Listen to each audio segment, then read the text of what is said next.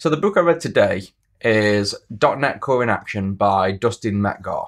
Now, one thing you'll notice is it's a very small book, so there's not many pages. There are 268, including like the index and everything else. So it's a nice, quick read. It won't take you long. Firstly, would I recommend this book? Definitely yes. It's a nice, short read, and the knowledge gained in those pages is definitely worthwhile. The recommended skill level for this was a kind of tough one. I want to say beginner, because beginners will definitely learn from this and gain knowledge from this book. Like really anybody will gain knowledge from this book at any level. So I'm going to recommend it to beginners, but I will have a little note on that says that if you're an intermediate person, or perhaps a person that's released applications, done more of a full product life cycle, you will gain more from this book because, as we'll see, the topics of the book are more related to product release than language. That brings us on to what this book talks about. Now, even though it's a short book, and in my head I'm like, it doesn't talk about much, when I come to list them down, it does talk about quite a lot of things.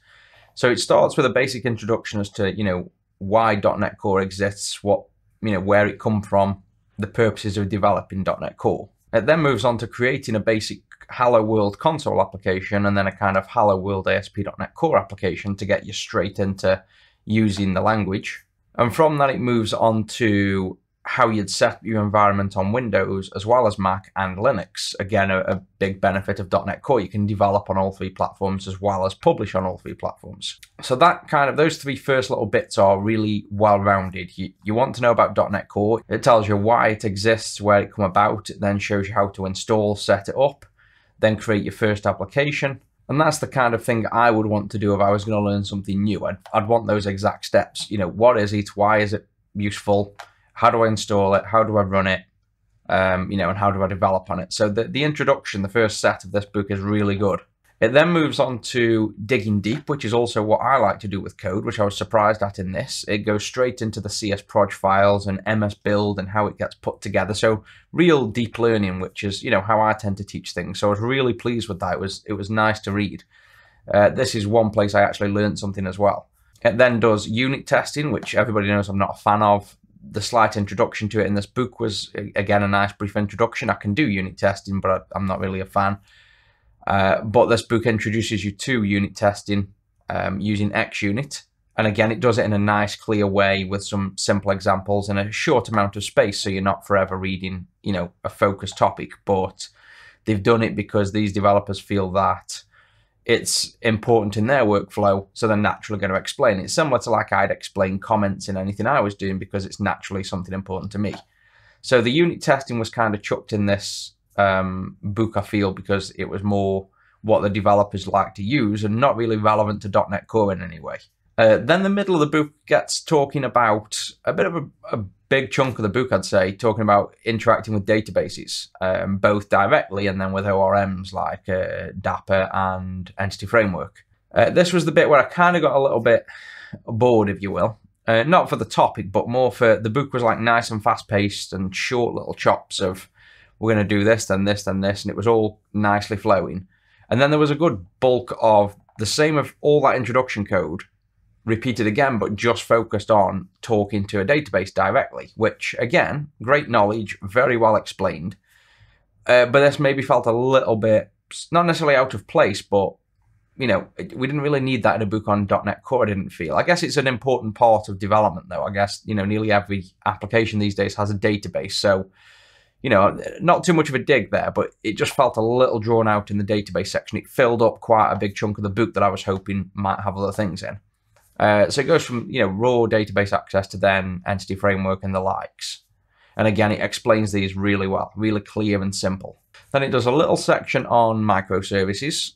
Not much to say there, just basically a microservice is a self-contained, fully complete, small application, basically. But again, it does a nice job of defining and explaining that. And then the roll-off at the end of the book is focused on like performance and profiling and then deploying your application at the end.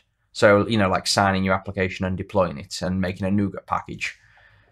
So really, I feel this book is more about not necessarily .NET Core as a language, as in C# behind the scenes, say. It's more of the .NET Core framework, what .NET Core is about, how you would consume it, use it, build for, and deploy with .NET Core with no extra detail. It's very light and quick read, which is nothing bad again, but do bear in mind this book is basically a short book with a lot of knowledge packed into small areas. The knowledge I gained is really, there's only one thing I gained from this, but again, it's worth reading. If you gain even one thing in a book, it's worth reading. The MSBuild targets and running them from command line I learned. So that was useful to me, to make better use of MSBuild. The pros, there are quite a few. Basically, I've kind of just explained them. I've given merits to how they've written the book, the way it's explained. That's really good. It's very well structured and easy to follow. The explanations are great. And in a very short space of time, 200 pages, it covers really the entire start to finish life cycle of a .NET Core application. So if you wanted to release a console application that said Hello World, you could do this with this book. You could install .NET Core without knowing anything about it, construct the basic application, compile it, create a published output, sign it, and distribute it on Nougat. So that's kind of, in a nutshell, what this book teaches you, how to, deploy an application really with .NET Core. And there's also, at every section, very good recommendations for kind of further reading. So it'll explain a little bit about, say, MSBuild, and then say, here's further reading, or a bit about XUnit, and then you can read more here. So those kind of future readings are really good. It makes people that want to delve deeper into certain areas, they've got somewhere to start looking. The cons, there's only really two I can think of. One is the title could perhaps be a little bit more descriptive. .NET Core in action, it's a little bit generic. I'd maybe aim this more towards, I don't really know what to call the title, but, deploying an application in .NET Core. So maybe .NET Core product release, or, again, that's a terrible name, but maybe that's why they called it .NET Core in action. But yeah, the title I feel could be something better than it is, to be a bit more descriptive. And the only other con is really that it's a short book. I felt I got through this in about an hour and a half. And I felt wanting almost with the book. I was enjoying the read. It was nice to read. It was well structured. There was, pieces in there. It could have gone into more detail or added more to the book. So my final thoughts on the book really are that this is a book not focused on .NET Core code, not C# code or writing specific code in any way. You learn nothing more than how to write Hello World in this book. It's all about how .NET Core is consumed, used, how you specify frameworks, how you build and deploy, those kind of features of .NET Core. So just a warning, if you want to buy this book to learn code, this is not specifically a code book, but it's a very good book for anyone that's doing .NET Core and wonders about, I'm getting ready to release, a product.